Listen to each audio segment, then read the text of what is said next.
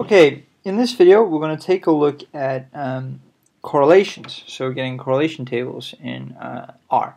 We're going to see how to do it using base R, and then we're also going to do something we haven't done in any previous videos, which is download a package. I'll talk about that when we get to it. So in this base package, we're going to play around with our MMM data set. If I just bring it up there, but our MMM data set has variables of all types, and it doesn't really make sense to talk about correlations between character variables or factor variables. So I'm going to just do a bit of voodoo here, so to speak.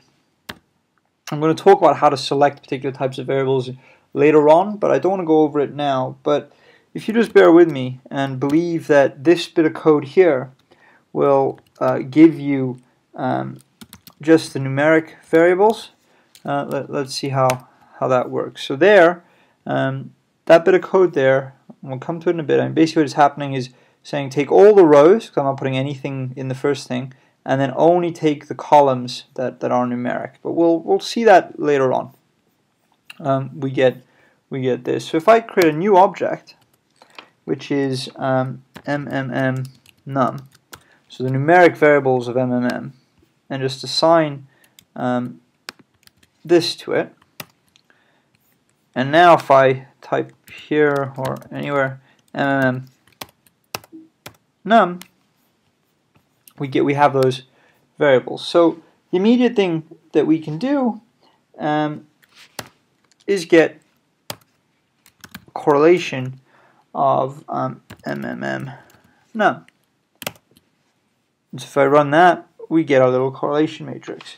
But it doesn't give any tests of significance. So to get some tests of significance between two particular variables, we can use the core.test, and now we can check some variables. For example, let's do age against MMM dollar height dot in dot meters.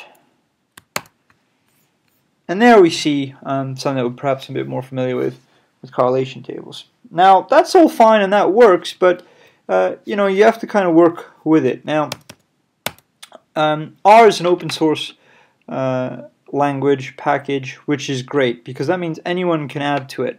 But you don't actually add to it, you build a little package. So you can write a little package that solves a particular type of problem, and you just make that available to anyone who wants it. And that's what's one of R's huge strengths, because researchers often develop R packages, and as stuff is being invented, it's already available. So R is great for that. And anyway, there's a nice little package called Hmisc, which has got some nice correlation in there. So here's the code to install it. So install.packages, and then we have to write the string of the package. So Hmisc, and we can run that. So it comes up asking me to choose a mirror. I'm not sure I feel like going today. So let's. Well, I'm actually visiting the US at the moment, so I'll go close to home. So if I run that, it'll now download the package. Take a little while.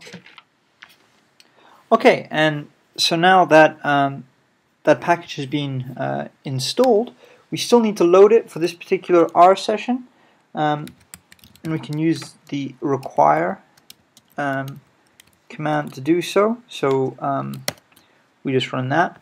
That's all been loaded, and now we can use it to actually see packages that are loaded.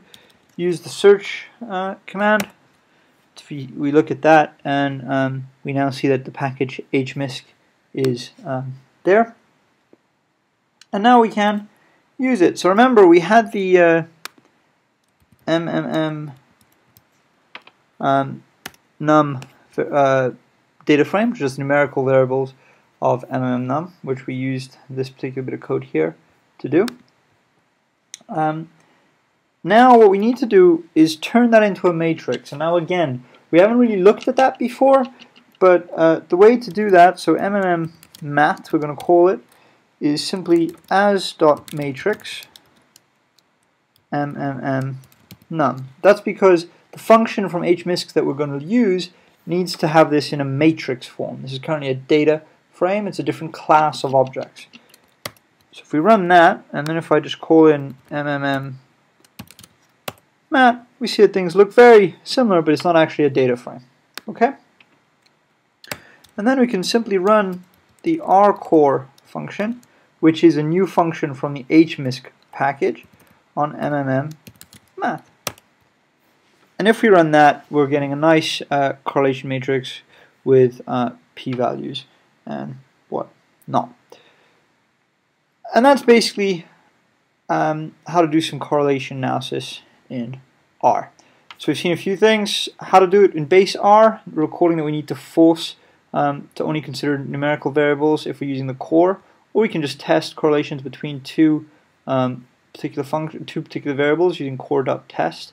And this is very important here. This is how to install a package. Once you can do that, you can really do anything in R, because there's most probably a package for anything you want to do in R. We will see a few more packages later on. Search how to see what package you've got installed, on the session. And then to use the rcore function, you need to convert something into a matrix.